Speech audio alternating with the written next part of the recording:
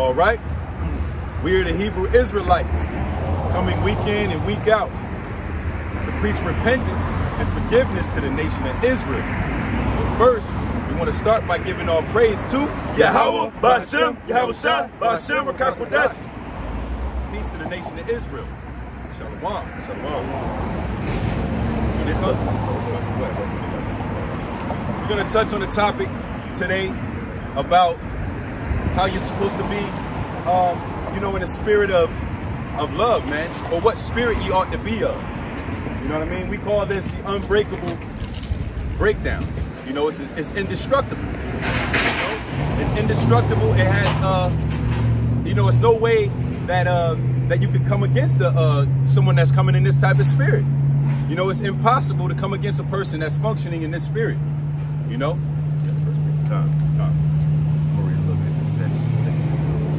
This 2 Peter chapter 1 and verse 5. And besides this, giving all diligence, add to your faith virtue, and to your virtue knowledge, and to knowledge temperance, and to temperance patience, and to patience godliness, and to godliness brotherly kindness, and to brotherly kindness charity. For if these things be in you and abound, they make you that they should neither be barren nor unfruitful in the knowledge of our Lord, Yahweh Shai, Hamashiach. So what people do is they oftentimes they misquote this, man. You know, they say, give diligence, but they don't explain how you give diligence to make your calling and election sure. Let me read that. It says, but he that lacketh these things is blind and cannot see afar off, and have forgotten that he was purged from his old sins. Wherefore the rather, brethren, give diligence to make your calling and election sure. For if they do these things, they shall never fall. Yeah, so this is how you give diligence to make your calling and election sure, because everybody wants to be the called, right? Everybody wants the Most High to be dealing with them. The Most High is not dealing with you if you aren't doing these things, if you're not adding, if you're not possessing temperance, if you don't have patience, if you don't have godliness, you don't have brotherly kindness, you don't have tenderness towards your neighbor, then the Most High is not dealing with you, and you're not the called. You know? So, you as well, brother. You familiar with Israel? Familiar with Israel? Probably not in the same context that you are. Yeah. You know, when they said the Son of God, see what they call Jesus Christ, he was an Israelite. You know what I'm saying? He was a Son of God, Israelite. You know what I'm saying? So us so-called Negroes, Latinos, and Native Indians, or everybody who come in that spirit of our Lord. So yeah, more just means black. So you know what I'm saying? You know, they go back to Israelites too, though. You know what I'm saying? So Jesus was a man. So-called black people. You know what I'm saying? You know, it all go back to that line. You know, black is fair skin. Pretty much. But it's associated with evil and darkness. You know what I'm saying? That's not even really who we are. Information. We are not evil and darkness. Exactly. We are the light. Exactly. Right. Exactly. When they first came out with the descriptive word of white, that was us. Period. Right. But history is all switched around. Of course. Popped over. That's what they say in the scripts.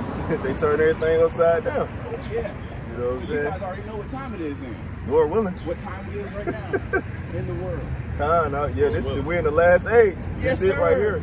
You know what I'm saying? That we're coming into our power shift, Lord willing. What's that paradigm shift? That's right. Yeah, So, that's right. Yep. Lord willing. It's already been written down. So you made your point on that last yeah, but I just basically, you can understand, you can have mysteries and understand all things, but if you're not walking in brotherly kindness, and you're not tender and you're not affectionate towards your brother, then you'll have all that information for no reason. You know what I mean? You don't want to have a bunch of information and then just be a tinkering symbol. You know what I mean? Because you can have lots of information and then be going nowhere. You're on a treadmill. This 1 Corinthians chapter 13 and verse 1.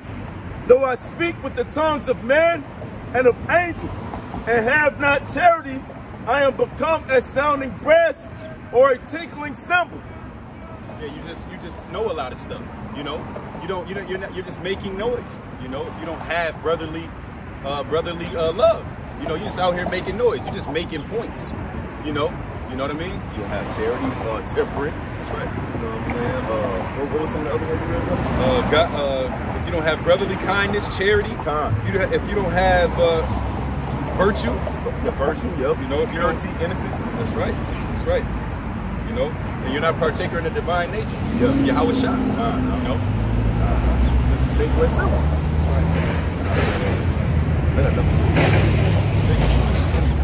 Yeah, I know. I was just trying to see where he was on. He said, I'm a Moor. He said, I said, that Moor just means wax. Well, no, yes, it means it. Moorish science. He was going to go into Moorish science. That's what he was going to try to do. Bro, we know about that Moorish science stuff, man. What the hell that mean? Moorish science not going to save you, man. Moor or moron? This, Sirach, chapter 19, verse 24. He that has small understanding and feareth Yahweh by Hashem Yahweh Shai is better than one that have much wisdom and transgresseth the law of the Most High. Yeah, so it's better to have small understanding and fear the Heavenly Father. You know, it's better to have small understanding and fear and revere the Heavenly Father, because that's better than much. That's better than Salaki, you read that again?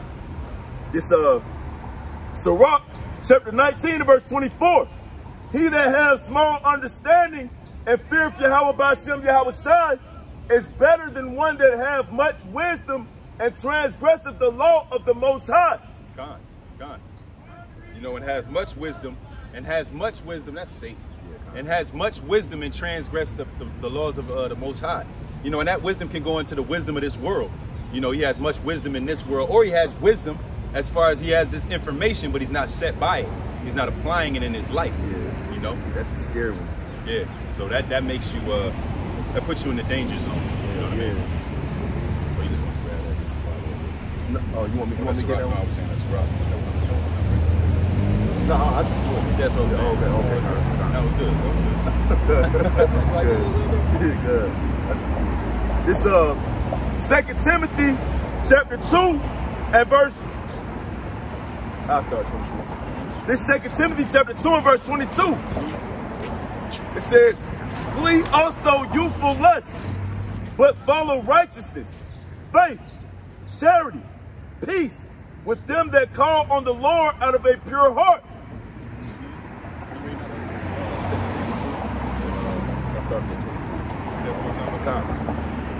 This 2 Timothy chapter 2 and verse 22. It says, flee also youthful lusts, but follow righteousness, faith, charity, peace with them that call on the Lord Yahweh by Hashem Yahweh Shai out of a pure heart. That's right. So it's saying flee youthful lusts. You know, in the scriptures, it talks about how when I was a child, I thought like a child. So you're supposed to be putting on a man's mind, man. You're supposed to be thinking like a man. You know, not like that book, Think Like a Man. You're supposed to think like a man in the sense of being a man. You know, girding up thy loins like a man, not think like a man. And it says, but follow righteousness, faith, charity, and peace. Once again, it's echoing the same sentiments that it was talking about in 1 Peter. You know what I mean? So this is how you become you become impenetrable in the eyes of the Heavenly Father. This is unbreakable. This is something that you cannot overthrow, lest happily you be found fighting against the Heavenly Father. It says, but foolish and unlearned questions avoid, knowing that they do gender strifes. Yeah, that's right. Foolish and unlearned questions avoid.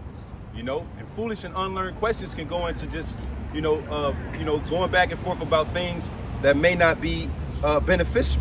You know, so it says, be foolish and unlearned questions avoid, knowing that they do gender strifes. Yeah, so it'll just cause more confusion than it'll be more edifying. The scripture says, when you speak, you're supposed to speak so that it can minister grace into the hearers.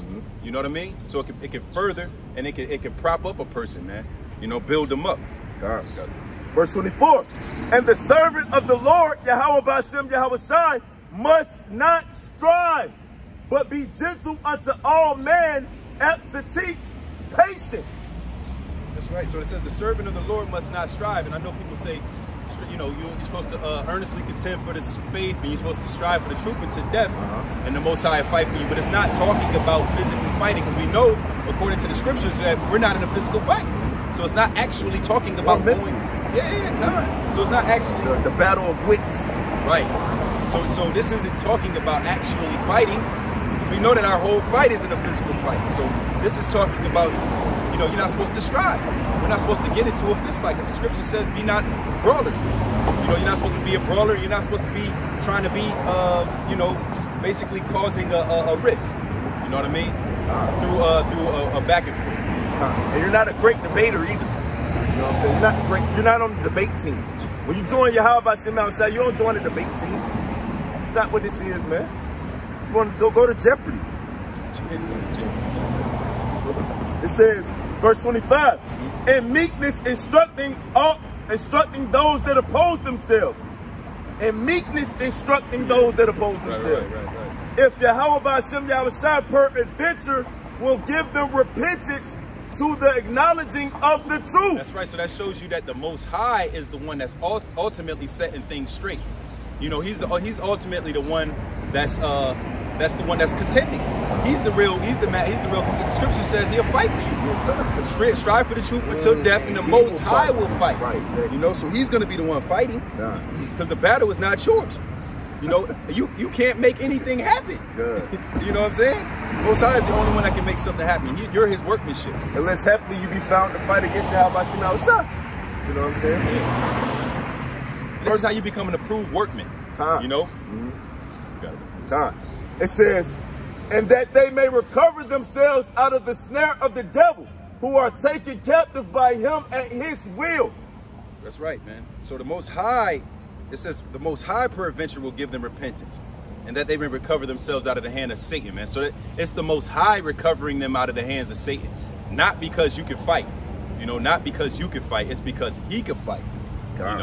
You know, the Lord is mighty, man. Powerful to save. Let me add a quick point too. And it shows that the servant of the Lord Yahushua must be gentle, merciful, and compassionate with those who are not of the faith, and must understand that those who oppose themselves to the faith are under the grip of Satan. You know? Bring that out again. And so what we just read in 2 Timothy 2 and 24 through 26, it details how the servant of the Lord Yahushua must be gentle, merciful, and compassionate with those who are not of the faith, and must understand that those who oppose themselves to the faith are under the grip of Satan. That's right. That's right. Yeah, they're under the grip of Satan. You know, so it's like, you know, we understand that Satan is the son on the left-hand side. You know, and you can't, you know, you're gonna need the help. You're gonna need your spiritual help to beat him. You know, you're gonna need spiritual help. You gotta realize too that people that you're striving with, you're not even striving with them. You're contending with spiritual demons. It's like you said, it's a spiritual fight.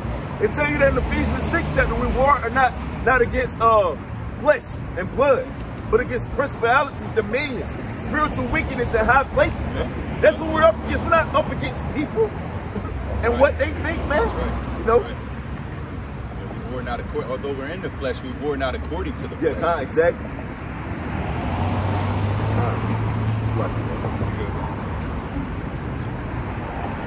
This Ephesians chapter 2.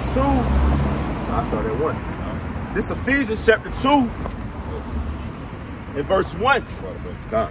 It says, and you have he quickened who were dead in trespasses and sins, where in the time past they walked according to the course of this world, according to the prince of the power of the air, the spirit that now worketh in the children of disobedience.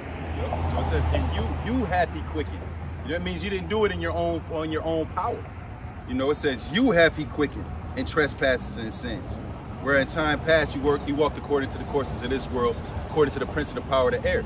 You know, which means the Most High delivered you out of the grips of Satan, so that you can live a life unto righteousness. You know, let it flow. Just let it flow. That's right. That's that right, living brother. water. That's right. That's that living water. Jake. Yep. Yep. For real. Verse 3, you already know. Jake already know everything. Walk by a teacher. Verse 3. Among whom also we all had our conversation in times past. Y'all Israelites, shout out children of God. No, so-called Mexicans. Our Children of God. Yeah. Verse 3. Among whom also we all had our conversation in times past in the lust of the flesh, fulfilling the desires of the flesh and of the mind, and were by nature the children of wrath, even as others. That's right. By nature, sown in iniquity. You know, sown in shaping in iniquity. You know what I mean? Sown in corruption. Yeah, sown in corruption, shaping in iniquity. Conceived in mischief. Conceived in mischief, right?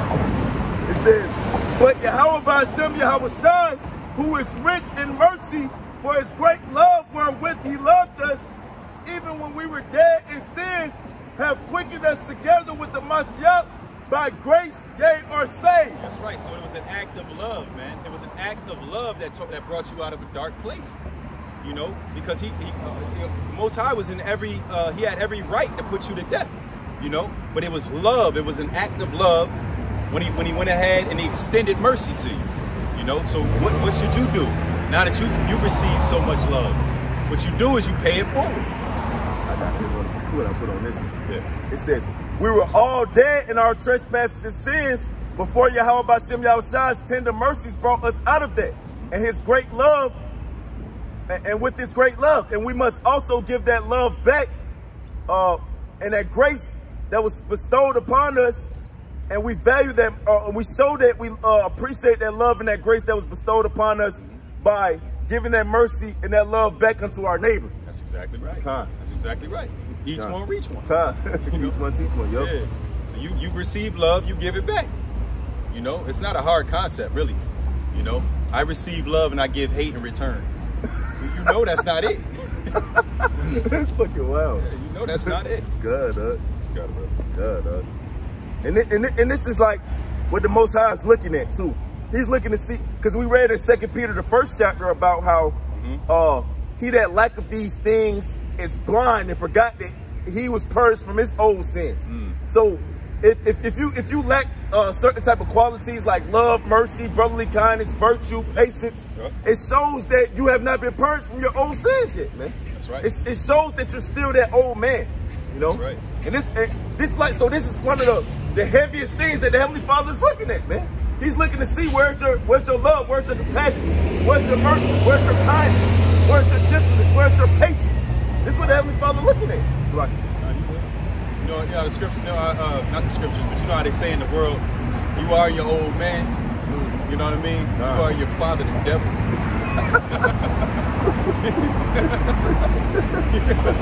You're your old man. You're your father, the devil. So your daddy's son. Good. You good? This Titus, what's going on? This Titus chapter 3 and verse 1. Put them in mind to be subject to principalities and powers, to obey magistrates, to be ready to every good work. Let's see how we be ready to every good work. It's being ready to every good work, putting on your garment and your meat tree, and being ready to go to camp. Nope. Loading up precepts before camp, making a video. There we go. It says, to speak evil of no man, to be no brawlers, but gentle, showing all meekness unto all men. That's right. And that's how you do it, man. You know? That's how you do it. We just talked about that too. We talked about you be no brawlers. No. And be gentle. You know? But why are you doing that though? Why? But why? You know what I'm saying? The reason you're being gentle when you're doing these things is because someone was gentle with you. Yeah. You know what I mean? Someone was gentle with you. That's why you ought to be behaving this way. You know? Somebody took their time with you. And in verse 1, It said, put them in mind to be subject to principalities and powers and to obey magistrates. Why? Because Yahweh is all and in all. Be not forgetful to entertain strangers unaware, man. That's why you operate with the same type of qualities and characteristics towards everyone, because you don't know who anyone is. That's right. That's the whole point. That's right. You know? And plus, the Heavenly Father, he was gentle to you when you could have been anybody. Well, he knew who you was. That's right. That's right. We don't know who these people is, but the Heavenly Father knew who we was. We was the children of disobedience. That's right. But he still shared love and mercy and gentleness upon us. So that's why, even if we know somebody, which we don't, is on some in a certain type of stage, we still are to impart those type of qualities unto them. That's you know. That's right. Well, what about the people that's woken up at the 11th hour? Oh yeah, kind. You know what I mean? You know what about them? Something to be mindful of. See, well, the first ones thought they supposed themselves to receive more than a penny. The ones who came in the first hour, they was like, well, we should get more than them who was in the 11th hour. Right. You know? So that lets you know a lot of people mindset. You know? You're like, man, we've been doing this. Yeah. They look they in vile raiment. God, these fucking upstarts, you know what I'm saying? These fucking novices, they don't deserve this. You know, they didn't put in the study time I did. Give a damn what study time you put in, man. How about you not shine part of the spirit in you to study, man? Exactly. Plus you're not you ain't even genuine me. You ain't even genuine me. You're a tinkling symbol. Right. You're a tinkling symbol. You got all this wisdom, knowledge, and understanding, but you don't operate in the spirit though. That's right. It says, verse 3. It says, verse 3, for we ourselves also were sometimes foolish, disobedient, deceived, serving diverse lusts and pleasures, living in malice and envy, hateful and hating one another. Yep, it says we were in times past though. You know, that's your past. Yeah. You know, we were living in hate and we were hating one another. We were deceived. We were disobedient, and we were malicious. Envious. You know? And we were envious as hell. Hating one another. And hating one another. Con.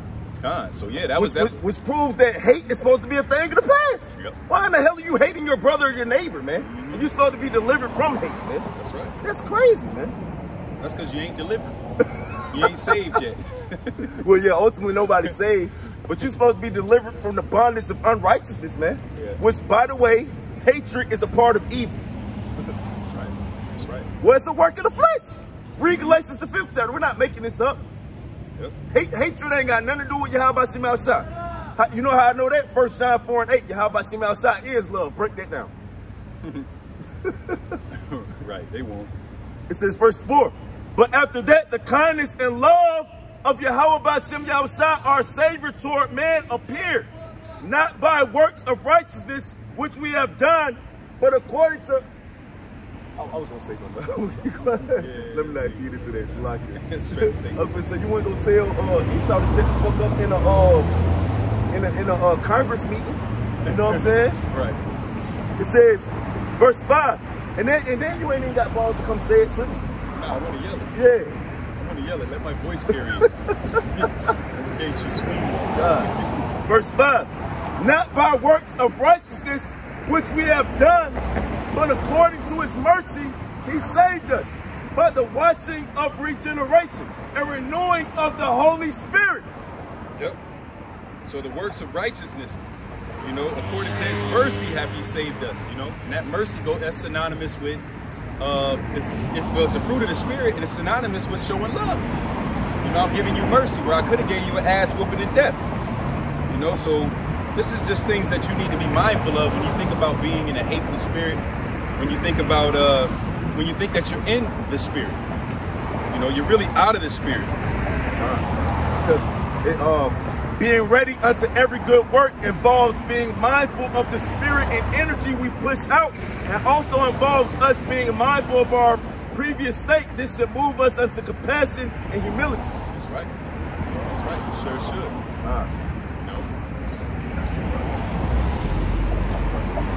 Triggered. We should be triggered on the good works. You know, we're supposed to, like the scripture says, we're supposed to provoke people unto good works. We're supposed to provoke people to love. Why? Because the Most High provoked us to love, because we've been forgiven of a lot, which is supposed to make you want to forgive a lot. You know? You should be in a pitiful spirit. This Sirach, chapter 18, I started 10. It says, as a drop of water unto the sea, and a gravel stone in comparison of the sand, so are 1,000 years to the days of eternity. Therefore is Yahweh B'Shem Yahushua patient with them, and pour forth his mercy upon them. He saw and He saw and perceived their end to be evil. Therefore he multiplied his compassion. He did what? He saw and perceived their end to be evil. Therefore he multiplied his compassion. Yeah, he saw and perceived their end to be evil, and he multiplied their compassion. He multiplied his compassion. Same thing you should do when you see a man in vile raiment, i.e., you see a man in moral corruption. When you see a person that isn't on a level that you so supposed to be on, you're supposed to think of that man and consider that man, you know, or that woman. You know, you're supposed to consider them and say, hey, you know, let me multiply my compassion. It tells you in verse 13. It says, the mercy of man is toward his neighbor, but the mercy of the Lord, Yahweh B'Shem Yahushua, is upon all flesh. He reproveth and nurtureth and teacheth, and bringeth again as a shepherd his flock. That's right, man. And this is this characteristics that the Most High has, man. Which means you're supposed to do that. If you're like your Father in heaven, be ye perfect. Be ye perfect like your Father in heaven. You know? Being merciful, compassionate. Little baby. Little baby. Y'all Israelites, you know that, right? You ain't here? You're a child of God. I think he did. You're a child of God, man. Israelite. Israelite. You are.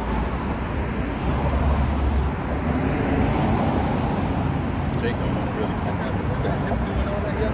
That's what I'm trying to figure out who it is. I don't know. They fucking hiding. That's him? Oh, okay, fine. You would be this guy. What's that feed my sheep? Is that 21? What's that feed my sheep? Yeah. John 21. Oh, John 21? Yeah. This St. John, chapter 21. 16. Well, you don't even know what we're teaching. We're teaching about love and mercy. It's no law against love and mercy. We're teaching about charity. We're teaching about charity. What are you doing? What you saying? What is that? 21:16. Con. This St. John, chapter 21, in verse 16. I started 15. So when they had dined, Yahushua said to Simon Peter, Simon, son of Jonas, lovest thou me more than these? He said unto him, yea, Lord, thou knowest that I love thee.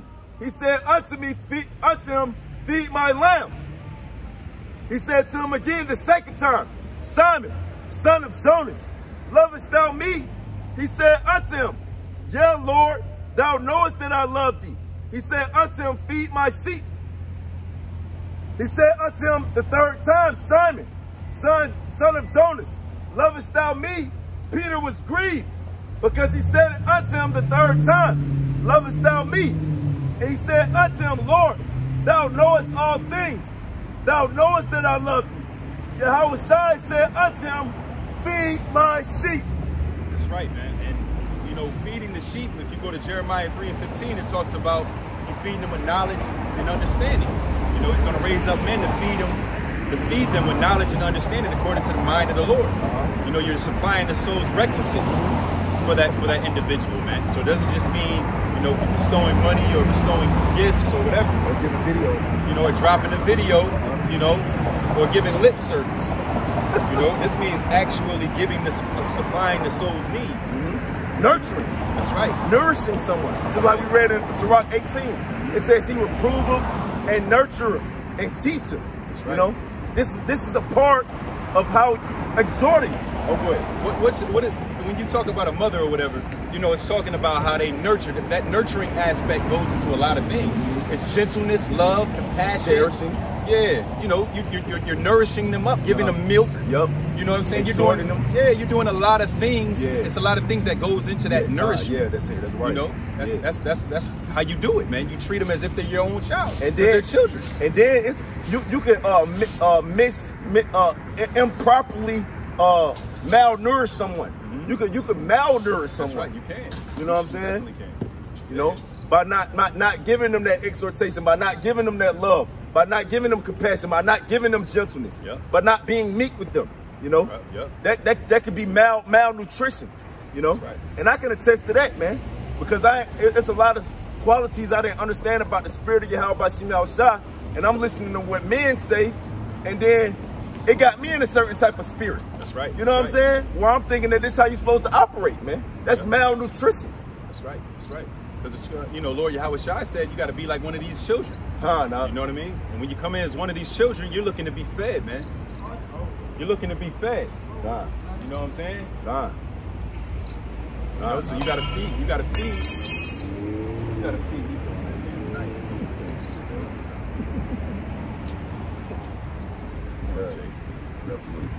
That's Satan. Yeah, Satan out here. He's like, I want to come out early. I'm still here. They got knife chuckers. They got. I don't ever sleep. Get inside.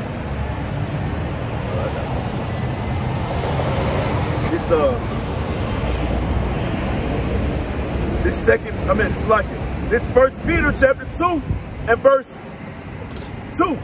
As newborn babes, desire the sincere milk of the word, that they may grow thereby. Desire the sincere milk of the word, that you may grow thereby. And a lot of things ain't milk. You know, being a brother, oftentimes we go into this. Let me read one. Listen, jumping up to verse 1. Wherefore, laying aside all malice and all guile and hypocrisies and envies and all evil speakings, as newborn babes, desire the sincere milk of the word, that they may grow thereby. So all evil speakings and all of this stuff is not sincere milk. You know, evil speakings, guile, malice, envies, hypocrisy. You know, and hypocrisies. Man. This isn't milk. You know, and there's a lot of things that fall under that brothers speak about. You know, that shows that that's not milk, man. You know, there's a certain thing that is milk. You know, and what is that? That's things that nurture. What are the things that nurture, that supply a soul's records? You know, we just talked about that. You know, those things, anything that builds you up, because that's what it did. That's what milk's supposed to do. It's supposed to build you up, right? Cause you to grow. What's the highest thing that can build you up according to the scriptures? Charity. Charity builds you up. You know, that's what builds you up. And charity, This First Peter chapter 4 and verse 8, and above all things, have fervent charity among yourselves, for charity shall cover the multitude of sins. So charity shall cover the multitude of sins, your own and those that you teach charity to. Yep. You know, it'll cover sins. Yep. You know, because there's no law against charity. Yep. You know, because sin is the transgression of the law. You know? It's coming off the top. Yeah, but I'm pretty sure they on this. I'm pretty sure they on there. This I got you. This verse, 1 Timothy 4:16. Take heed unto thyself and unto the doctrine. Continue in them, for in doing this thou shalt both save thyself and them that hear thee. God, so that shows you what I was saying. I wasn't making it up. You know, take heed unto thyself, and according to the doctrine.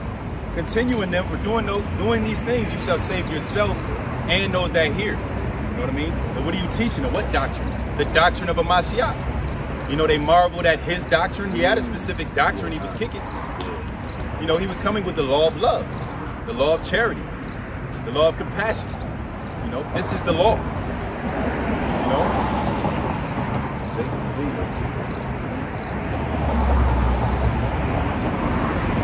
If it ain't, then why did the Most High not smoke us? when he had every opportunity to. Why did you let Yahweh even come down here and push that? Right. Why did Yahweh? So he just let Yahweh come down here and push a whole bunch of madness, right? Just to push it. That's because that's what he's about. Matter of fact, he's just talking about he has.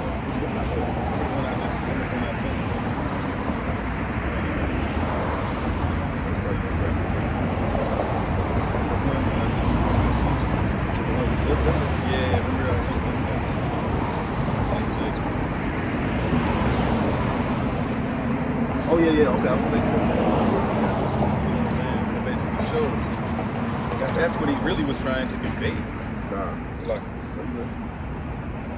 This wisdom of Solomon, chapter 15 and verse 1. But thou, O Yahweh, art gracious and true, long-suffering and in mercy are ordering all things. That's right. So the Most High is showing you his characteristics. This is what he always wanted from the beginning. You know, this is how things should have been. Yeah, I gotta bring something else out of it. Oh, you do? Yeah. You said wisdom too. Oh, what's that wisdom too? Yeah, that was. It says, verse 2, for if we sin, we are thine, knowing thy power, but we will not sin, knowing that we are counted thine. For to know thee is perfect righteousness. Yeah, to know thy power is the root of immortality. Yeah, so to know you is perfect righteousness. You know, and how do you? What he just told you who he was. You know what I mean? That's you have to know him. You know, to know him is perfect righteousness, and it's the root of immortality. But do you know him? You know, you don't really know him if you don't know who he really is. Well, Karaf made a great point a while back. He was like, a lot of the heathen know Yahweh as a terrible power. You know what I'm saying? A terrible power. So a lot of our people, sometimes they associate with Yahweh as a terrible power. But you got to associate Yahweh with the things he want to be associated with, like compassion, long suffering. You know what I'm saying? What about the stuff it say that he's associated with? It don't say I'm associated with death, terror, and pain. It don't tell you that now. Yeah. You know what I'm saying? So where the hell are you coming up with this from? It's like you making up a God. You know what I'm saying? You know the God that you know, the one you done made up in your mind. You know what I'm saying? Because the expectation of the wicked is only wrath. So you just know a wrath of power. That's what it goes. Yeah. That's well. I got one too. I was thinking, John. Yeah, I know that's a precept. I got one too. I got you. Just to make sure the point is driven. I was gonna drive it. I was gonna kill it. But I put it on top of it. Yeah, I'm gonna put it on top of it. Because I was thinking about this one too. Oh, okay. This Jeremiah chapter 9.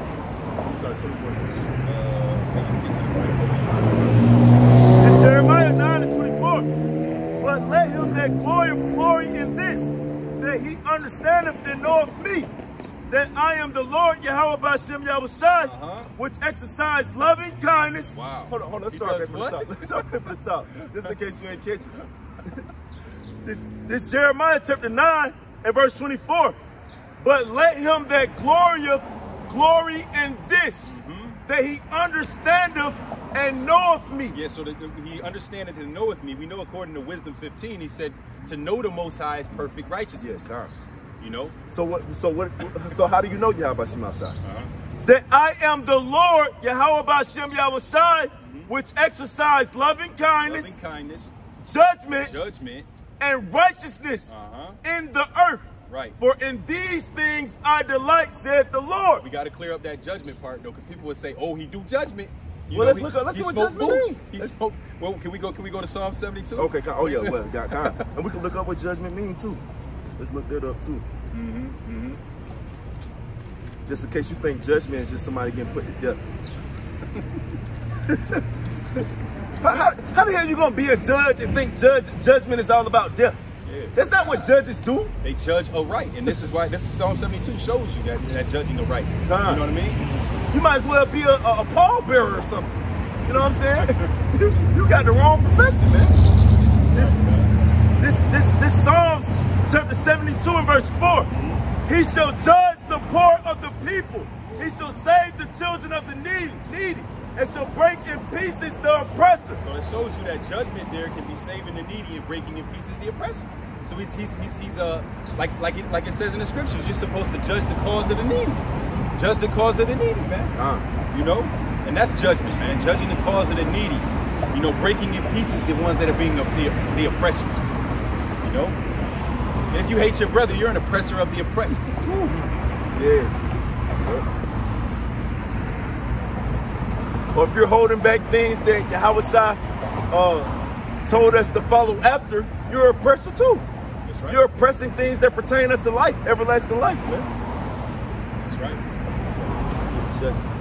That's my Shabbat, which goes into act of deciding a case, process, procedure, litigation, case, cause. Act of deciding a case. You see what's right, what's wrong. You know what I mean? Here go the one that a lot of people talk about. Sentence, decision of judgment. A sentence. It's really sentence. But yeah, that's skipping all kinds of steps. You know what I'm saying? That's going straight to execution. Yeah, you didn't even think about, you didn't even decide the case. That's separate from judgment, actually. That's actually the extermination. What you gonna say, bro? Effective judgment. Yeah, what came forth from the results of the judgment. Yeah. You know what I'm saying? That wasn't the actual judgment. That's right. They don't want to hear a matter first. God, judge. Doesn't the scripture say you're supposed to hear a matter and then judge? You don't judge before you hear a matter. Yeah, hear it first. Hear it out. Bro, that's against the law. That's against the law. You can't do that, man. You can't. You gotta hear the person of the small and the big, man. You gotta hear them completely out too, man. You know? Yeah. That's how the Most High do it. He has a case against you. Why? Because he's been judging and seeing the whole thing. Bro, even in Esau's penal system, and even in his court system, sometimes a lot of them cases don't get decided until years later, man. Well, people sit on death row for years. Yeah, sit on death row for years. You know, that's even in an unrighteous system. Yeah, But the righteous want to put somebody to death immediately. You know how they did Stiff? How they did Stiff, and they said, "Nah, kill him now." Yeah, right here. Yeah, that's wrong. Oh, that's the spirit of the anti-Mashiach. That's what they were doing in Yahweh shop. Put him to death. Yeah, put him to death. What he's done wrong? No, kill him. Kill him anyway. Don't hear the matter. Yeah, we don't want to hear the matter. Yeah, Yup. Just put him to death. It says, it's like, and see, and whatever measure of judgment that you meet, that's what you're gonna be met with. That's right. That's right. That's why it's best. That in there. That's why it's best to just go ahead and be in the spirit of forgiveness. You know, letting the Most High decide. You know, and it talks about that. You know, let the Most High, you know, fight for you. Let him do the you know, basically let him carry out judgment. Right. You know, right. It says, execution of judgment, time of judgment, justice, right, rectitude, attributes of Yahweh B'Shem Yahushua or man. That's the judgment that we really going into. Justice or rights. The rectitude of Yahweh B'Shem Yahushua or man. Rectifying. That's what really judgment goes into rectification, man. You know? Right, privilege, due. Proper fitting measure. Custom, manner, or plan. You know? That's right. So it's the manner, the plan, the privilege of someone. Judgment is also a privilege, man. You know? Yeah. It's the act of deciding a case, too. That's really what it's going into. You know what I'm saying? Yeah. Because you don't want to figure it out. You know, it's too much brain work. Yeah. You know what I mean? Yeah. We want to operate in the spirit they was in when we was under when we still under Mosaic law. But before our Lord Yahweh Mashiach made his appearance, you know, where people was dying in front of 2 or 3 witnesses on spot. That's right. You know, that's the spirit that they in. And you know what? Even when you're judging a matter, you still have to use love when you're doing it. Because if you look at the situation with King Solomon, you know, he used love to get to the heart of the matter. You know, I made this point before, and this it's just I have to make the point again because it rings so true right now. Is that you have to still use love when deciding a matter.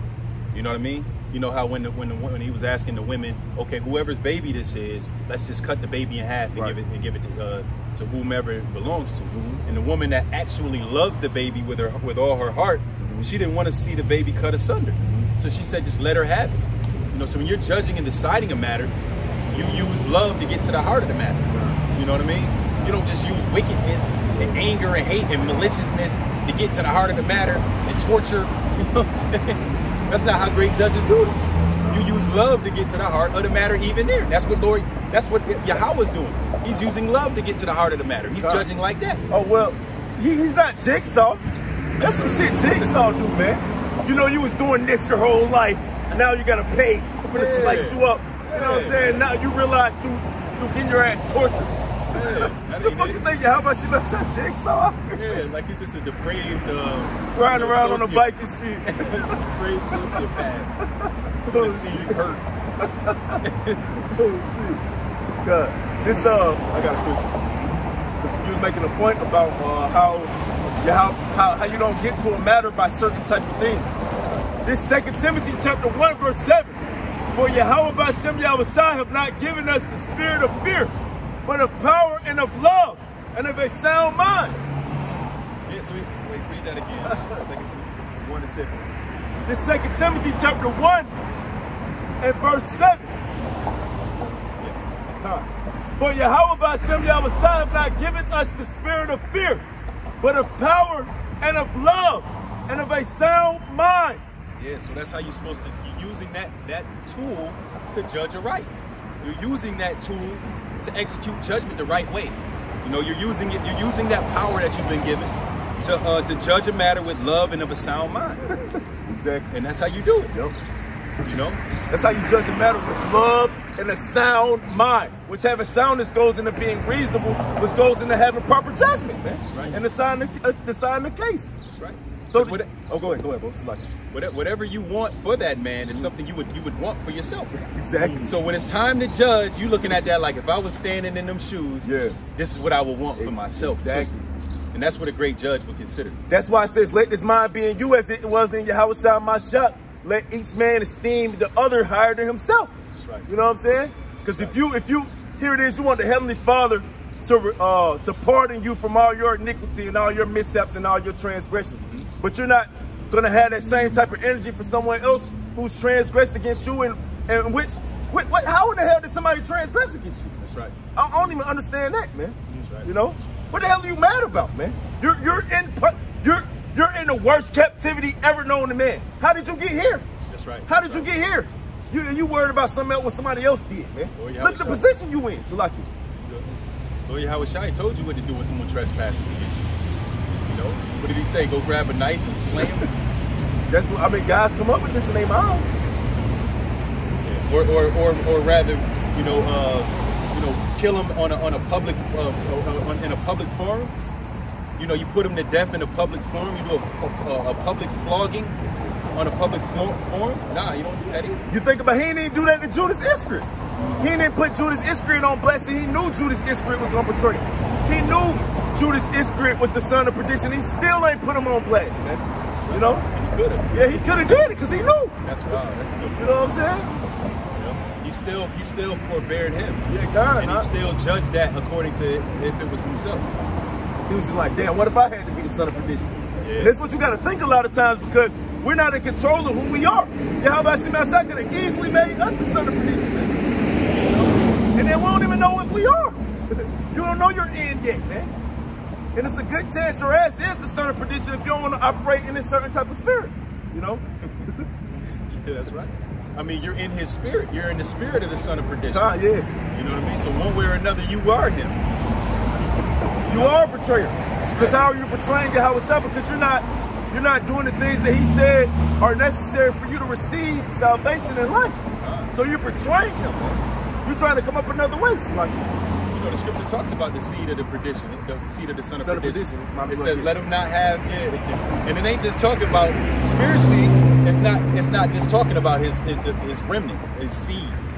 It's talking about any of y'all that adopt that spirit. This applies to you. Here you go right here. It's St. John chapter 17, verse 12. While I was with them in the world, I kept them in thy name. Those that thou gavest me, I have kept, and none of them is lost, but the son of perdition, that the scripture might be fulfilled. Yep. So, but the son of perdition, You know, he lost the son of perdition, but it's another one too. Oh, okay, smart. What was that at? That was St. John 17. This St. John chapter 17, verse 12. While I was with them in the world, I kept them in thy name. Those that thou gavest me I have kept, and none of them is lost, but the son of perdition, that the scripture might be fulfilled. And it's another thing too, the scripture has to be fulfilled. So there's men that has to play the role of perniciousness for the scriptures to be fulfilled, you know?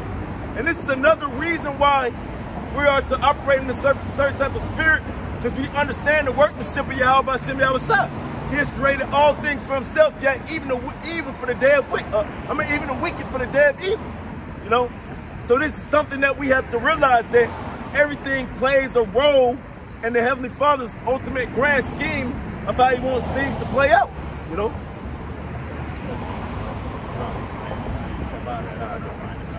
So make your point about what you want to say.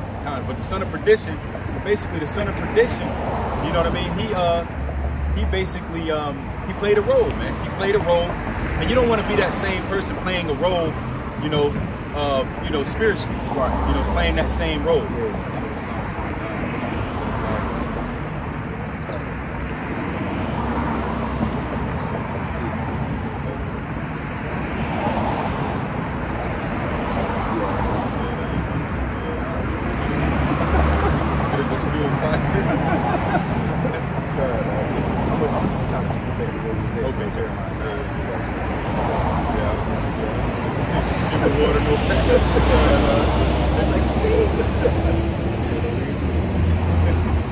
This Wisdom of Solomon chapter 1 and verse 13. I would love to hear somebody break this down. It says, for Yahweh Shem Yahushua made not death, neither have he pleasure in the destruction of the living.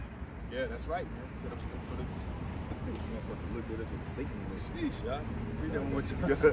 This Wisdom of Solomon chapter 1 verse 13. For Yahweh Shem Yahushua made not death, neither hath he pleasure in the destruction of the living. That's right, man. So the Most High, he made not corruption, man. You know, he doesn't want things, he didn't make things that so they can just die. You know what I mean? It talks about that in wisdom. Or it talk, you know, he didn't make things just so they could be destroyed. Well, it's about to go into it. You know the one talking about. Yeah. The main thing that they had it right. Yeah, this is what's going on. Oh, okay. It says, for verse 14, for he created all things that they might have their being, and the generations of the world were healthful, and there is no poison of destruction either in them, nor the kingdom of death upon the earth. That's right. That's right. The kingdom of death upon the earth. You know, so the Most High, he made things that they may have life. He made things that they may have life, man. You know, he wants things to have life. And what is a life? What is life? Wisdom is life. You know, wisdom is life. You know, when you're walking according to wisdom, you're walking according to life. You know, righteousness is life. Oh, here you go here. For righteousness is immortal. That's right. That's how you know we don't be making this stuff up, man. Righteousness is immortal. Right. You know, It's unbreakable. Right. It's just it's unbreakable. It's something that cannot be destroyed, man. You know, righteousness is immortal. It is immortality. You know, and that's that a man that's morally innocent, man. A man that's morally innocent, that's walking uprightly, Judging the right. Judging a right, that man, you cannot, at the end of that man will be peace. The end of that man will be peace. You know? It says, but ungodly men with their works and words called it to them, for when they thought it to have it their friend, they consumed to naught and made a covenant with it, because they are worthy to take part with it. Ooh, they made a covenant with death because they were worthy to take part in death. That's heavy. You know? That's the son of perdition. That's right. That's right. And you don't want to make a covenant with death, because you're making a covenant with something that the Most High didn't even make. You know what I'm saying? That's fucking gold, yeah. You know what I mean? Yeah, that's heavy. You're becoming an ally with something that's completely outside of what the Most High is. Yeah, that's heavy, y'all. You know, wanting somebody dead, wanting your brother dead. You're making a covenant with death. Yeah, that's ice cold, y'all. You know? Ice cold. I ain't ever even think about it like that. Like ice cold. Damn, that's a form of making a covenant with death. That's literally a form. That's really it. That's cold. Yeah. Sheesh. That's right, Doc. Wow. Got you right here. This is Ezekiel chapter 33, verse 11. Yeah. Say unto them, as I live, said the Lord, Yahweh B'Ashem Yahweh Shai, I have no pleasure in the death of the wicked, but that the wicked turn from his way and live. Turn ye from your evil ways, for why will ye die, O house of Israel? Yeah, so the Most High, He doesn't want you to die. You know, He doesn't want you to perish. You know, why did he extended mercy so that you wouldn't perish. You know, he did an act of love so you would not perish. You know what I mean? So that shows you that He doesn't. He went. What did it say? I've gone through great to keep this great labor to make it perfect. Make it perfect, right? I've gone through great labor to make you perfect. You know, Most High has gone through great labor to make you perfect. Man. Sent many people. You know what I mean? He's been preparing the way, preparing the minds of men. You know, preparing your heart. So Matthew. It's like, nah, you in there. You are in there. You are in there. Nah, you know got your endurance up. I noticed it. Yeah, I noticed it. This Matthew chapter 22 and verse 32. I am the God of Abraham and the God of Isaac and the God of Jacob. God is not the God of the dead, but of the living. Yeah, He's not the God of the dead, man. He's not the God, or He's not the king of the kingdom of death. You know? He's not the God of the dead, man. You know? And then we already know, if you wander out of the way of understanding, you're in the congregation. Yep. You know? So if you wander out of understanding, that means you want to be a part of a specific kingdom. The kingdom of darkness. You know? You want to be a citizen of a specific kingdom. Yeah. That live according to different tenets. Oh, love not the world, neither the things that are in the world, man. You're an enmity with Yahweh B'Ashem outside. Because you made a covenant with death. You don't want to partake in a new covenant. That's right. You know? That's right. Yeah, that's right. So you made a covenant with death. You don't want to be a part of the new covenant. Because you already got a covenant. The death covenant. That's why you spew so much death. That's why you can't stand your brother, because you're part of the death covenant. Yeah, God. Not the new covenant. What's the branches? What's the branches in the what's the branches and sticks that come from the tree of death? Hatred, agony, pain, sorrow, malice, envy, you know, covetousness. This all comes from the branch of death. You know what I'm saying? Them all branches that come from the tree of death. You know?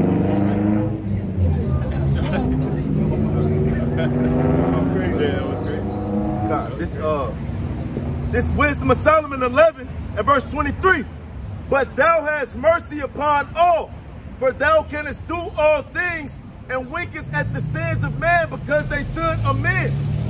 For thou lovest all the things that are, and abhorrest nothing which thou hast made.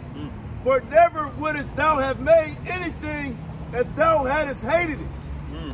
And how could anything have endured if it had not been thy will, or been preserved if not called by thee? But thou sparest all, for they are thine, O Lord, Yahweh B'Ashem Yahweh Shai, thy lover of souls. That's right. The Most High is a lover of souls. We talk about how the Most High said that His mercy is upon all flesh. He's a lover of souls. You know, but your love is towards your neighbor.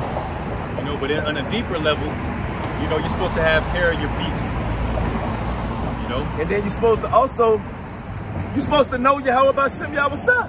And if you know someone, you know their movements, their traits. You know what I'm saying? And a part of the traits of the Heavenly Father is to spare all things. You know, to preserve things, to endure things, to be long-suffering, to love and have mercy upon all.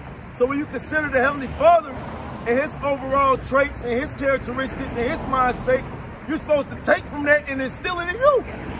It's Most High level. Yeah, he's your role model. He's supposed to be like your role model. Like your father, you look up to your father. It's certain things your father, he might not teach you, but you look at him and see it, and then you take it in and you start doing it. That's what you're supposed to do with the Heavenly Father. Shoot, the Most High was sparing animals and everything in Nineveh. He was sparing everybody in Nineveh. You know, eventually Nineveh went down, but you know, Jonah was upset that the Most High didn't just kill everybody. Yeah, take everything out. That's the heavy point. He spared them. Yeah. You know what I mean? Some jakes get mad when you spare people. You spared them? Yeah, you already know. Jake don't like that shit. Yeah. The fuck? Leave no witnesses. No face, no case. Good, huh? No, we're sparing things over here. We're sparing. Good, huh? Jumping to chapter 12. Jumping down to Wisdom 12 and 13. It says, for neither is there any power but thou that care for all, to whom thou mightest show that thy judgment is not unright. I'll just make a quick point. So this is a key way that you show that your judgment is not unright. It's by having mercy upon all. That's how you show this. That's a key way that you show that your judgment is on key. It's by having mercy upon all. The Most High, when the children of Israel used to go and invade certain territories, the Most High would tell them and give them strict instruction, don't slay these people over here. Certain people he would say, go in and kill everybody. In certain instances, he'd say, leave them be. Don't touch them, don't touch their land, leave them alone. Because he did, it's a lot of times when Yahweh Shema Shai have Jake go invade territories, like you said, he'll specifically say who he wanted you to kill. Yes. Like during the time with Saul, he told Saul to go kill man, woman, and child. That's right. He said, like, so he specifically made it like, don't leave the women around and spoil, kill their ass too. Yep. It's a lot of times Yahweh Shema Shai, he wanted specifically. That's right. You know, and he wants you to be a man of integrity, because Joshua, he was tricked and went into a pact with a heathen, and he really had to honor that with that heathen. Yeah. That's it. Which proves that we have to uphold the law, even if it's not with our people, man. You still got to uphold, because you're supposed to be. How is it that you're subject to the law, but you don't have to be subject to the law with someone else that's a heathen? You know? Yeah, that's foolish. Nah, no. Most I ain't dealing with that. Yeah, no, hell no. That's supposed to be in you. Yep. That's supposed to convert your soul. Yep. You know what I'm saying? How in the hell it doesn't apply anymore? That's wickedness, man. And you can't just be taking, this is another point too, a little side point, you can't just take the heathen women that done been with men and just pop them, because the Most High used to say put them to death. Oh yeah, you can't even lay with them, which means that he don't want you taking a women if they've been with men. That's heavy. You know, just because it's a heathen. That's heavy as fuck. Yeah, that's heavy. Yeah, I ain't even consider that one. A wise man will consider it. Like you could just take him, because that was with Elam. Right, yeah. I could just pop her. Right. Nah. You gotta judge her right. Yeah. You better make proper judgment calls in every situation. You know? It says, neither shall king or tyrant be able to set his face against thee for any whom thou hast punished. For so much then as thou art righteous, thyself thou orderest all things righteously, thinking it not agreeable with thy power to condemn him that have not deserved to be punished. Right. So you don't condemn people that don't deserve to be punished, man. You know, the people that don't deserve to be punished, leave them the hell alone. Oh, that's really that's one of the things that the Most High hates, man.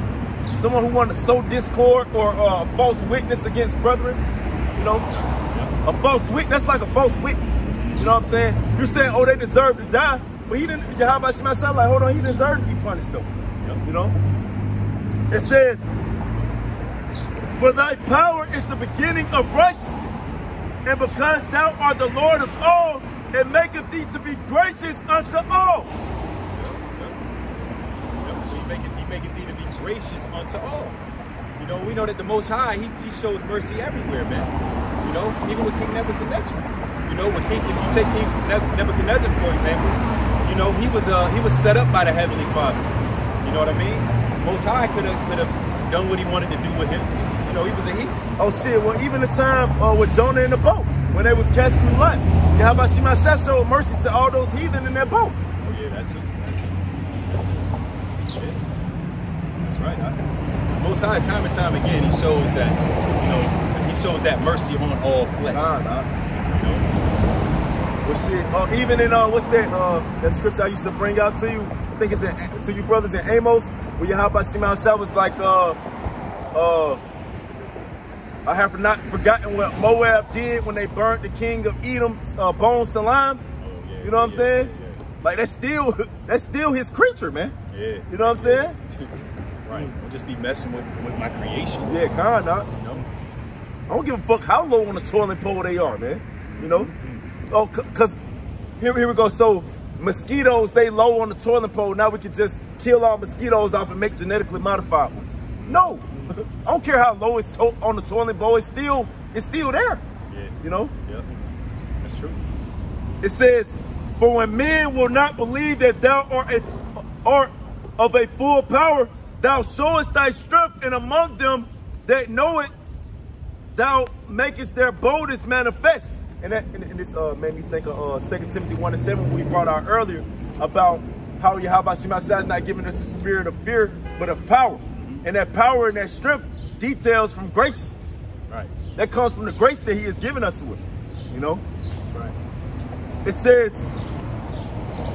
but thou mastering thy power, judgest with equity, and orderest us with great favor. For thou mayest use power when thou wilt. So that's how you master your power. That Yahweh Shema Shah is given unto us. This is how you use it. By judging with equity and ordering with great favor. You know? This is how you use your power. You don't use your power by condemning somebody to death. That's right. That's right. It's not what you do. Oh, little Uzi and your whole family, y'all gonna die. That's not how you use your power, man. It says, but by such works hast thou taught thy people that the just man should be merciful, and has made thy children to be of good hope, that thou givest repentance for sins. Yeah, the Most High, he gives repentance of sins, man. You know, and you have your powers under control, man. You know, this is part of being a great judge, man. This is part of walking in love, having power that's under control. You know, you don't want to just mash on people. Most High don't do that. He's all powerful, and he doesn't just mash on people. Yeah. What the hell are you? Right. Nobody likes a bully, man. Nobody likes a bully, man. But everybody loves an underdog. Everybody loves somebody that's meek and mild. You know, easily to be entreated. Yeah. Everybody loves that guy.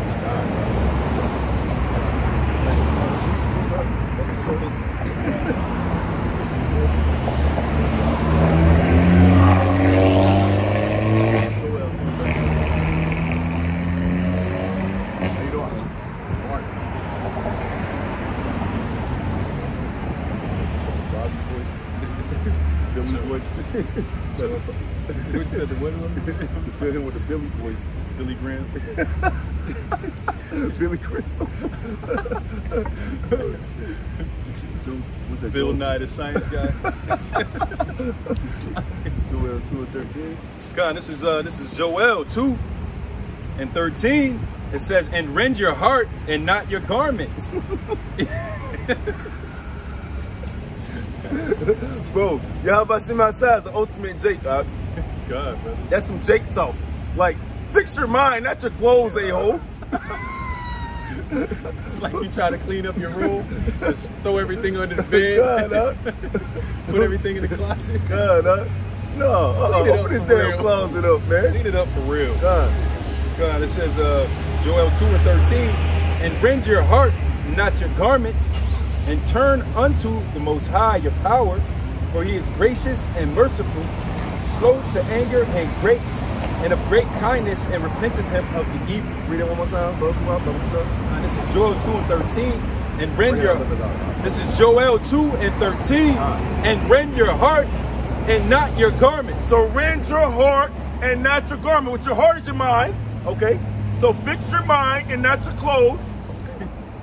And turn unto the Most High. And turn unto the Most High. So this is how you start fixing your mind, by turning unto the Most High. How do we turn to the Most High? For he is gracious. So start accepting that you have grace. And merciful. And merciful. Start appreciating the mercy by giving the grace and the mercy back. slow to anger, start being slow to anger, calm your ass down, and of great kindness. And of great kindness. So start deploying kindness back to your kindred. And repenteth him of the evil. And repent of him of the evil. So you better be slow to anger, and you better repent yourself of some evil, man. You know? That's right. That's how you turn to the Most High. It's telling you how right here. It ain't all this stuff that these people make up. Where's this coming from, man? Right. It's telling you how to do it right here in the scriptures. Ain't nobody making this up. Be gracious, be merciful, and slow to anger and kind. And it's another way how you know the Most High. That's right. You know?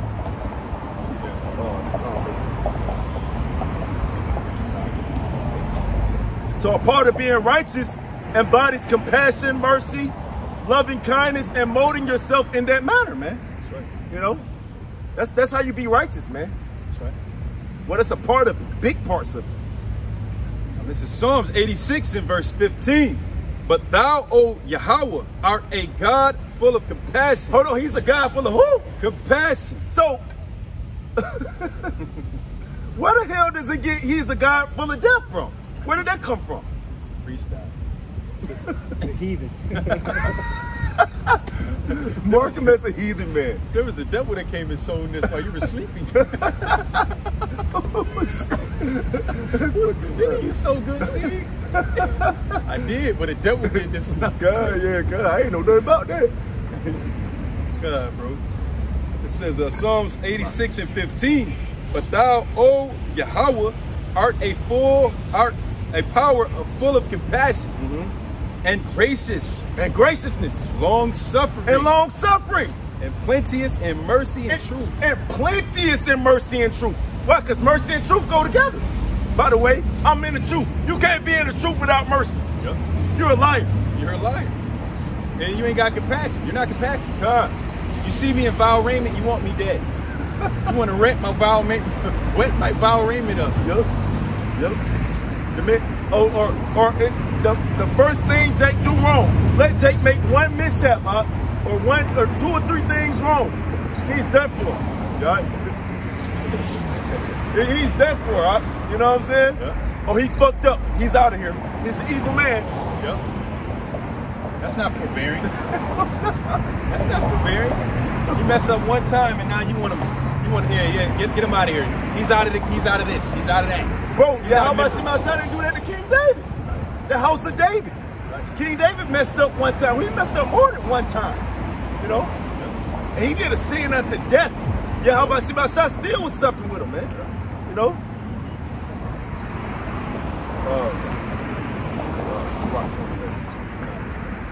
So, compassion, being long-suffering, being gracious, being merciful, these are all components of the Heavenly Father, man. You know? Anything else is something you're making up in your mind. You know? Cunning craftiness. Exquisite subtlety. Yeah, exquisite subtlety, God. This is Sirach 2 and 11. For the Most High is full of compassion. Hold on. I'm saying it again. It's Don DeMarco. It's like, you need to know this. You need to know this. The Heavenly Father is full of compassion, man. That's right. Full of compassion and mercy. And mercy. Long suffering. And very pitiful. So why do people down talk these type of qualities? You know why? Because they don't like the Heavenly Father. That's what it really boils down to, man. Or your ass ain't in the body. Yeah, that's really what it is. Yeah, you're anti-Mashiach. Right. It says, for the Lord is full of compassion and mercy, long suffering and very pitiful, and forgiveth sins and saveth in time of affliction. Woo! So it says he's very pitiful, man. Like, he's very pitiful, man. You know what I'm saying? Like, people be like, oh, you pitiful? Well, the Heavenly Father is very pitiful, you know? He sees somebody in a pitiful state, that moves him to compassion. So like, yeah, you good. And it also says here in the latter part of the verse, it says he saveth in time of affliction. He doesn't further the affliction. Yeah, ooh. You know, he's not furthering the affliction. We already been afflicted. Yeah. You know, like the scripture says, it talks about how your wound is incurable. Yeah. You know, why be afflicted anymore? It's like a rough paraphrase. I was just gonna say too. Yeah, that's one. And in Isaiah 40, it says, "Speak comfortably to Jerusalem, because their iniquity is at an end." Just roughly paraphrasing. your iniquity has been accomplished. O daughter of Zion. Yeah, that's another one. You know what I'm saying? So it's like the why do you want to further the affliction of an afflicted people? Yeah, that's crazy. That's crazy, man. It's because you're in the kingdom of death. Yeah, that's what the wicked is. You made a covenant with you. Covenant with death. That's what fuels you. That's what fuels your spirit. Because you're in the spirit of death. That's right. Proverbs 19:11. This is Proverbs 11.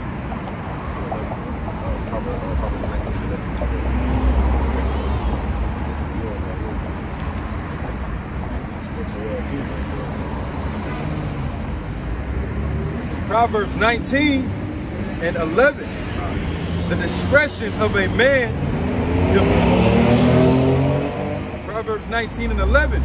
The discretion of a man deferreth his anger. The discretion of a man deferreth his anger. Why? Because Yahweh Shemashah slow to anger. Why? Because he got discretion. That's what your ass need to have. What's discretion? Discretion goes into judgment, man. Soundness, reasoning, you know?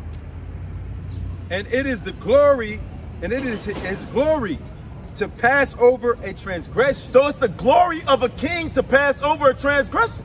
That's how the Heavenly Father is glorified, by passing over transgression, man. The Heavenly Father can easily wipe us out right now and completely be justified in it, man.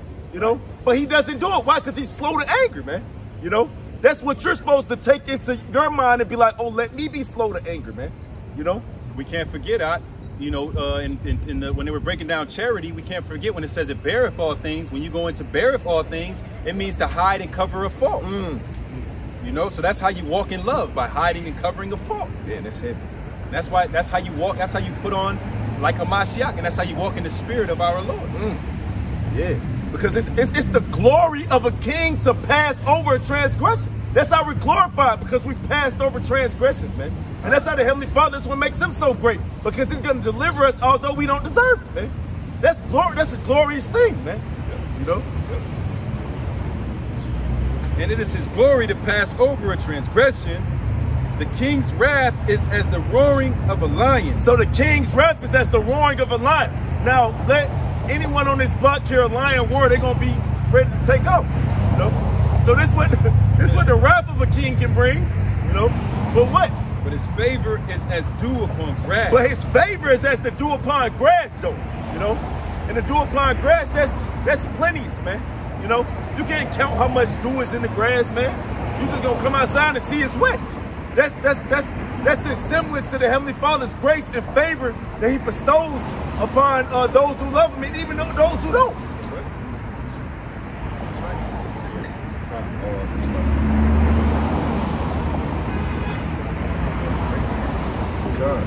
Luke 6:35.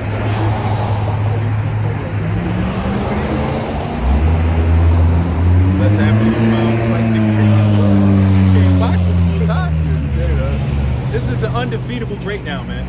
You know, less happily you find yourself fighting against the Lord, and we all know what they say in the world: you can't box with God. Undefeatable. Yep. You know, victories is the Most High. He the real money Mayweather. Right. I get money and I weather the May. $1 billion and over. God. Real money team. For real against life. I like to see somebody try to, like, nah, I ain't gonna say that. Luke 6, 35. Luke 6 and 35. God. It's undefeatable. Somebody try to come up with some scripts. Got several more. Yeah, I know. I know. I know. I want to see somebody defeat this scripture right here. This one right alone. This one scripture alone. Oh, the water up. Go. The water. This one scripture alone right here. The water, bro. Satan. God. But this one scripture right here alone, by itself, could cut a lot of shit, and it's our Lord speaking too. The same Lord that people claim to serve. What did he say? Luke 6 and verse 35. Luke 6 and 35. God. But love ye your enemies. But But love ye your enemies. Nobody want to bring this scripture out.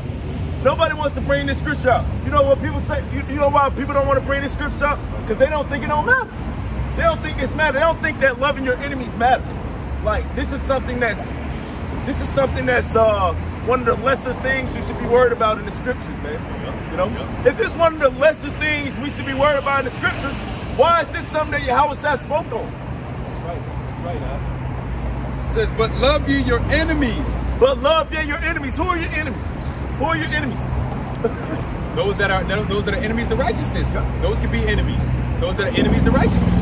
You know what I mean? That could be your enemy. Those that are enemies to the cross. God, you know what I mean? But they're enemies in the sense of being a foe. And then, you know, Jake ain't gonna say, oh, the enemies to heathen. We know they enemies, but you don't want to love them. So how you gonna spin that around? How you gonna spin this? So loving your enemies gotta be the enemies of your own kindred that are righteous. I mean, that are enemies to righteousness. Like the scripture says, the enemy will be those of your own household. It's not talking about your household as in the sense of who's living under your roof. Your household is your family. Your enemies will be your family. Jerk. But love your enemies, those of your family that are enemies of righteousness. You know, those that want to be an adversary when they want to you know, when you do right, and then they don't want to requite a good turn. Yeah. You know, you do good unto them. They repay goodness with evil. With evil. You know, you repaying my goodness with evil. But what the scriptures tell you, this is what proves your faith, because the scriptures tell you, he that repayeth righteousness or good with evil, evil shall never depart from his house. And that's talking about your house. Your house is your family. Yeah, God, that's cold. That's fucking cold, huh? So what the hell are you worried about it for? Just love them. That's right, huh? You know what I'm saying? Yeah, that's out of here. Yeah, God. We're not departing from his house. God, huh? Can't make it up. Yeah, that's like the brother said. God, huh? Let's see. But love ye your enemies. Back in Luke 6:35. But love ye your enemies and do good and lend, hoping for nothing again. So, and do good and lend, hoping for nothing again.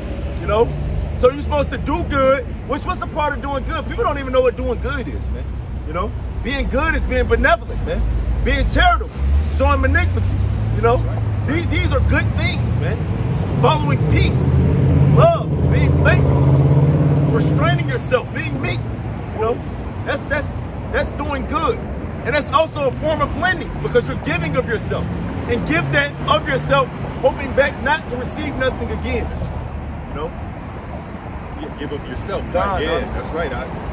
And your reward shall be great, and you shall be children of the highest. So this is how you are a child of the highest. Right. This is how you're the child of the highest, by loving your enemies, doing good, and lending, and hoping for nothing again.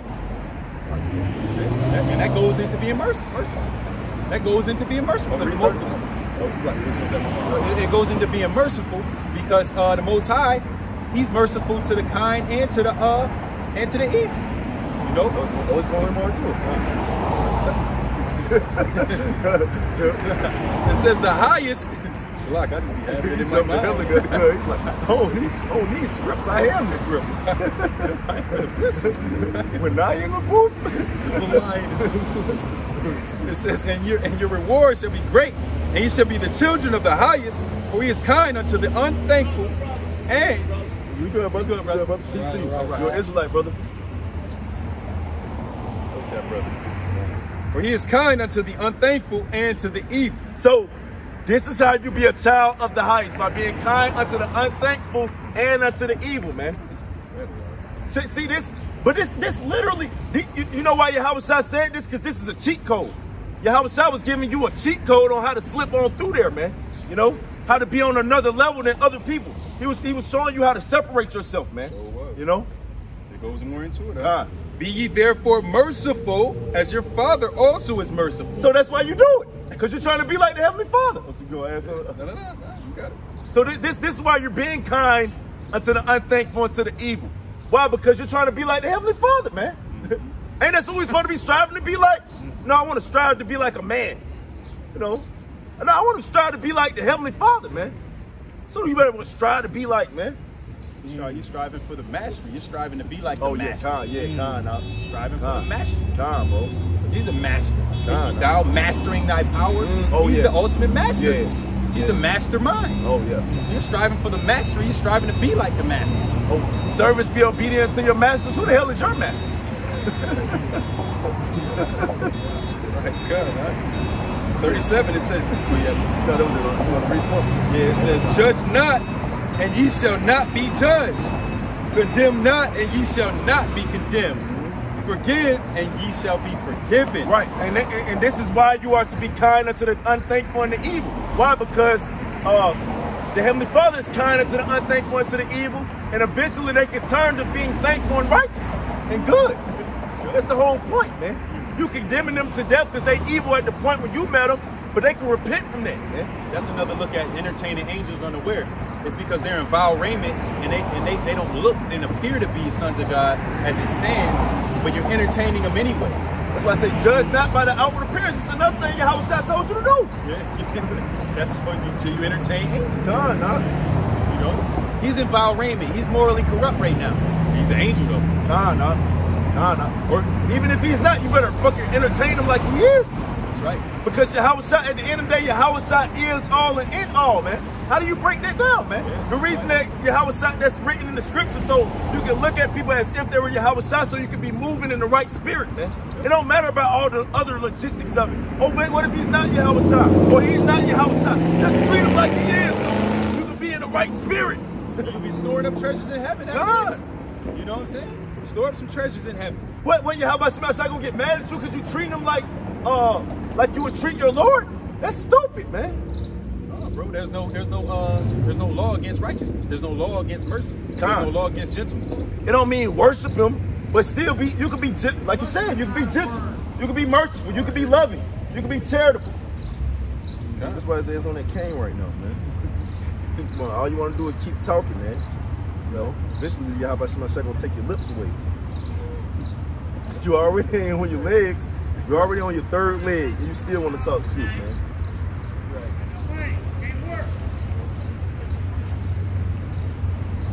We had Proverbs 16. Proverbs 16.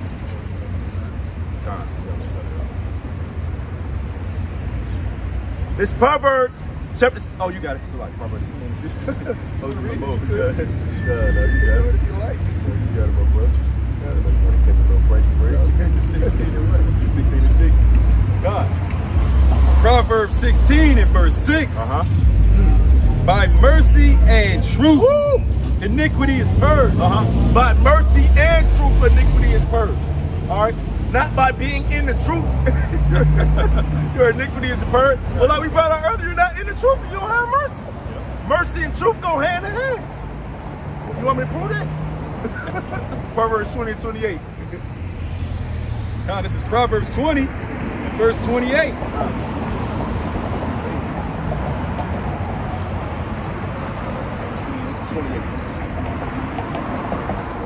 God, this is Proverbs 20 and 28. Mercy and truth preserve the king. There you go. And his throne is upholden by mercy. Okay, so if mercy and truth preserve the king, well, mercy has to be with truth for your ass to be preserved as a part of the remnant. That's right. That's right. What does it say? It says, mercy and truth preserve the king, and his throne is upholden by mercy. So that's what opposes. That's what opposes your throne is mercy. And you're not in the truth without mercy, man.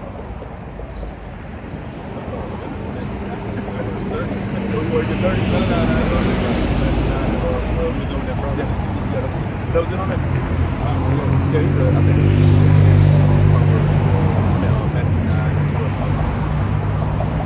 This is Matthew 9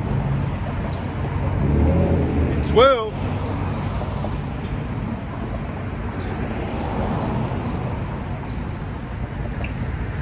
Matthew 9 and 12.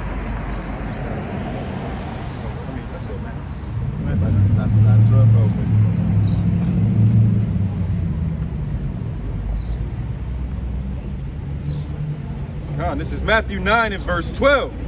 It reads, but when Yahushua heard that, he said unto them, they that be whole need not a physician, but they that are sick. But go ye and learn what that meaneth. I will have mercy and not sacrifice, for I am not come to call the righteous, but sinners to repentance. What was he quoting? I believe that was Hosea the 6th chapter. You know, if I'm not mistaken, he was quoting Hosea the 6th chapter when he said, "Go learn what that meaneth. I would rather mercy than sacrifice, man." And what did he mean by that? What did the Lord mean by that? The weightier matters of the law. Mercy and truth preserve a king. By mercy and truth is iniquity purged. You know, the Heavenly Father would rather mercy than sacrifice, man. He don't want a whole bunch of sacrifices, man. Show some damn mercy. Yeah, that's right.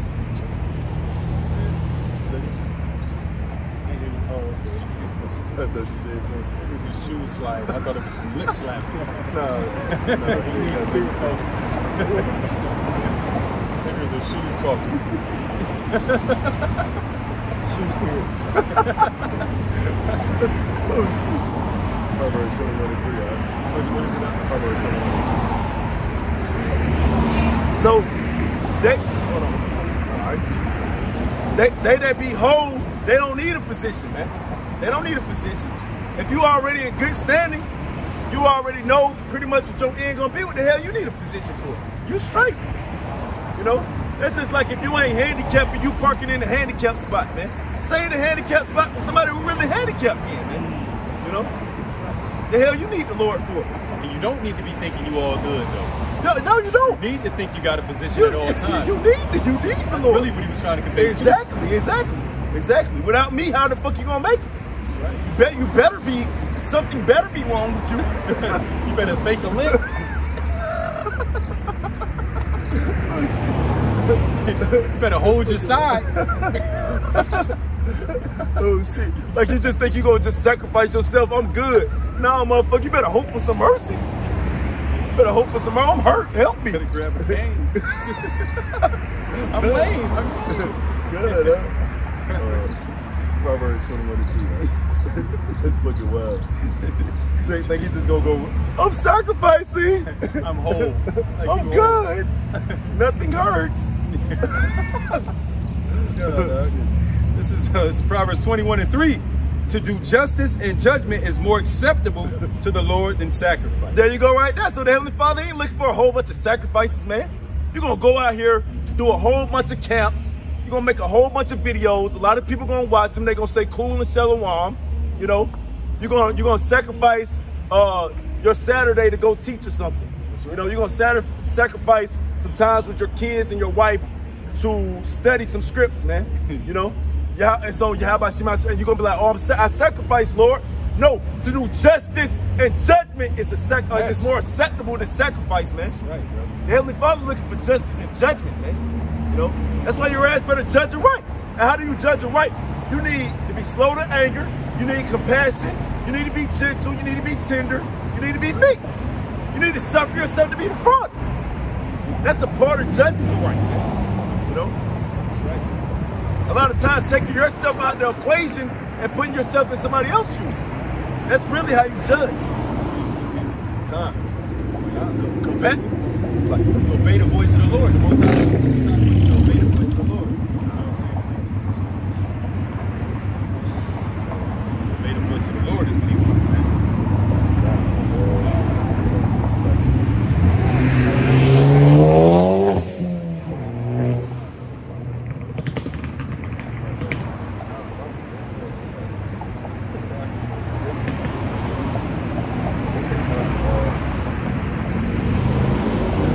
Well, let's get Luke 9 and 56.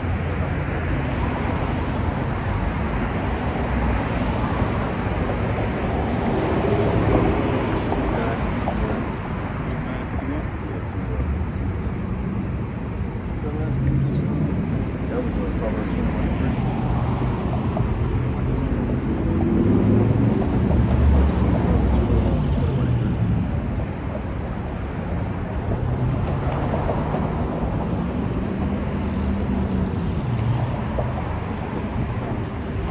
This is Luke. Let's start at 3 verse 2.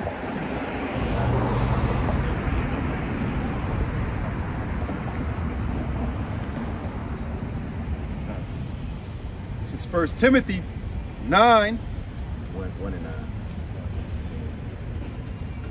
This is 1 Timothy 1 and 9. Knowing this, that the law is not made for a righteous man, but for the lawless and disobedient, for the ungodly, and for sinners, for unholy and profane, for the murderers of fathers and mothers, and manslayers. So this, God. So this ultimately what the law was made for, and this is what Yahushua was made for. Like the brother Hazan used to always bring up that Romans 5, how Yahushua died for the ungodly, man. You know. So this is what the law is for, and this is what our Lord, the Messiah, Yahushua is for, man. All right. He's for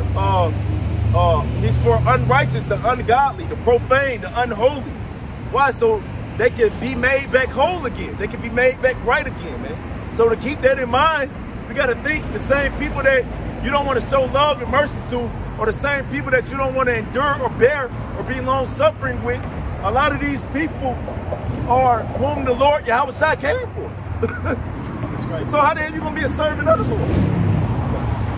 And this is another point to this, to this 1 Timothy 1 and 9. It says the law was made for not for a righteous man, but for the lawless and disobedient, and for the ungodly, the sinners, and the profane. You know how they have high holy days and things of that nature. You know, we're actually supposed to be children of the day, so it's not really supposed to be any separation of specific days anyway. You're supposed to have be just walking in that spirit continuously anyway. Well, that's the spiritual set, because it talk about that in Romans the 14th chapter about one man esteem of one day another higher than another. Exactly. You know what I'm saying? We're supposed to be children of the day. Yeah. Like we're supposed to be walking in light continuously every day. So what you're gonna do? You're gonna keep this day and then the next day do wickedness? You're supposed to be honoring the Father all the time. You know, it's really jumping out at me now that it's saying that lawless, disobedient, ungodly, and sinners. Really, I'm laying it out for you because I got to tell you every dang thing, instead of it just being a natural, innate thing to just be that manner of person all the time. That's heavy as hell. You know what I mean? And that's what's jumping out, and that's what I got to listen. So look over that. Yeah, that's a hell of a point. That's a hell of a point. That's really what it wasn't made for you, because you're supposed to already be in that spirit. Merciful all the time. You know, doing the right thing by the Heavenly Father all the time. So if you got to constantly check boxes like this, that means your ass is not repentant yet. Yeah. You know what I'm saying? Yeah. You haven't repented yet. You need to go back to the drawing board. It should be second nature. That's what it was with Yahushua. Yeah. That's why the whole goal is to put it in our inward parts. Yeah. It's because it ain't got to be no separation. Like once it's in you, it's just innate. It's natural. You don't have to do. You know what I'm saying? Oh yeah. If you be led by the Spirit, you're not under the law. You know what I'm saying? Point blank period. That's why your ass need to be focused on how the hell your ass need to be operating, so you can be moving in the right spirit, so you don't have to be subject to the laws and ordinances of the law. Because why you're going to be walking, you're going to become the elders. Crazy. Where I'm at I've been sitting on this book minutes. Luke 9. I just thought I brought this out before to somebody. And they tried to bring out what was it? Was it Elias? Or what was Elijah's counterpart? Elijah and Elisha. Elijah's counterpart, Elisha. They brought out Elisha after I brought out this right here in Luke. How the hell is that? Luke 9:51. How in the hell can you bring that out after this? This is Luke 9. This is Luke 9 and 51. Reads. And it came to pass when the time was come that he should be received up, he steadfastly set his face to go to Jerusalem. Talking about Yahushua. And sent messengers before his face, and they went and entered into a village of the Samaritans to make ready for him. And they did not receive him, because his face was though he would go to Jerusalem. And when his disciples, James and John, saw this, they said, Lord, wilt thou that we command fire to come down from heaven and consume them, even as Elias did. Even as Elias did. Okay? So now we finna find out that this is contrary to what Elisha and Elijah did. Because they were coming into a spirit. They weren't in the same spirit. Yeah. They weren't in the same spirit as Yahushua wanted them to be operating in. That's right. And that's why Yahushua is finna rebuke them. Because they thought that was the right way to go. And it says, but he turned and rebuked them. But he turned and rebuked. Why the hell did he rebuke them if this was right? If this was if nothing was wrong with what they were saying, because they brought up account of what righteous men did. Yep. So if nothing was wrong with it and righteous men did it and it was okay, why did Yahushua rebuke them for it? We need to know this. These are questions that you got to answer. Ye know not what manner of spirit ye are of. Yeah, he rebuked them and said, ye know what not manner of spirit ye are of, man. Why? Because I'm pushing a whole nother spirit.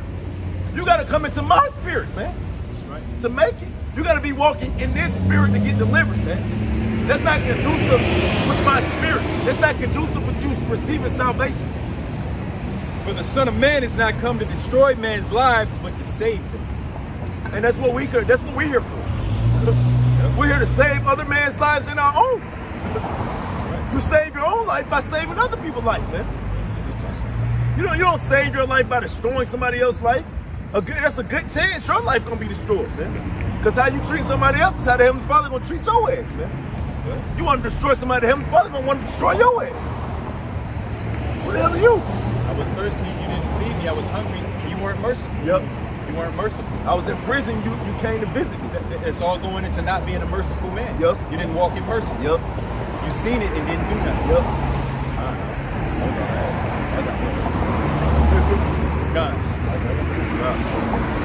Con. We pray that this was edifying. We want to give all praises to Yahweh, Bashem, Yahushua, Bashem, Rakakudash. Peace to the nation of Israel. Thy kingdom come, Thy will be done. Shalom.